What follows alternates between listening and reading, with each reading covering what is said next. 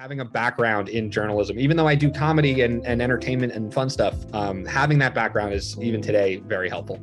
Anytime an organization anywhere in the school needed something, I was usually the one shooting it. So I think I did more work outside of the classroom than I did inside, like shooting football games and like dance marathon. Once I got out of college, I noticed a lot of my peers didn't have that same real world experience that I had coming into things.